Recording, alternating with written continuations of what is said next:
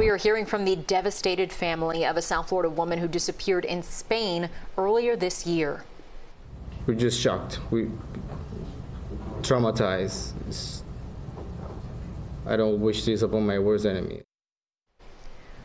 The woman's husband was arrested on Saturday at Miami International Airport in connection with her disappearance. CBS News Miami's Ted Scouten is live in Fort Lauderdale for us with what her loved ones have to say about her plans for the future. Ted?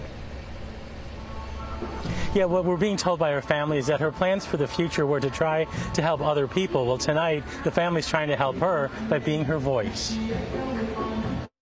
My sister is a person who, like, she walks in a room and she just brights up the room. She's beautiful. Felipe Henao talking about his sister Ana Henao Knesevich.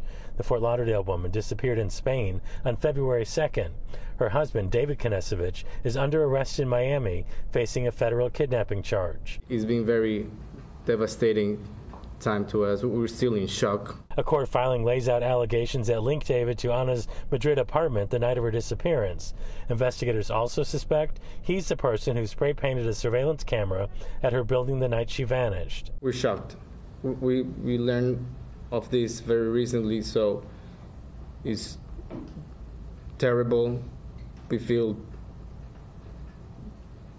great betrayal. Felipe said he, his mother, and his brother are all devastated. He credits his sister with shaping who he is today and how she helped him when he moved to South Florida. I came here, she fed me, she gave me a roof, she gave me a job, she guided me, and I'm eternally grateful for her, and that's why I fight for her. He said his last conversation with her was filled with love and hope for the future. Her plans were to create a non-profit for women in need. Those were her plans.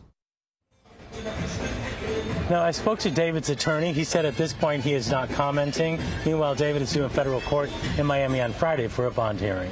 Live in Fort Lauderdale, Ted Scouten, CBS News, Miami.